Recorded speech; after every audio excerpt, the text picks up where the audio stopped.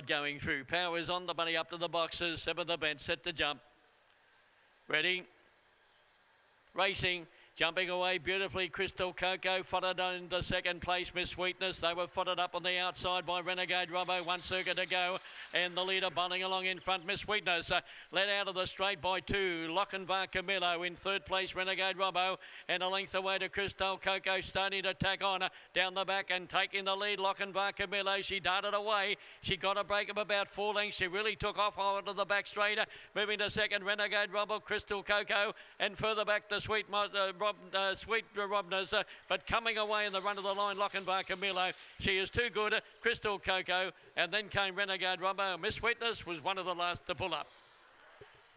Number 3, the winner, Lochinvar Camillo.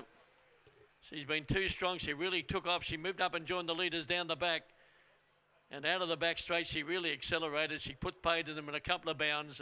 And the numbers 3, 7, 8 and 4. Lochinvar Camillo, the winner, by Collision Multicam Girl, owned by Claire Gordon, trained by Sue Smith.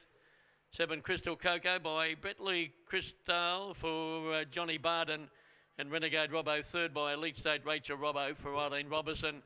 The winning margin 4.5 lengths, 1 3/4 lengths between second and third. 9:19, 22:09. On the clock they run 35:16. They'd run home time 13:07, and fourth place to number 4 Miss Sweetness, 3, 7, 8 and 4, 4.5. 1 3/4 after race number 7.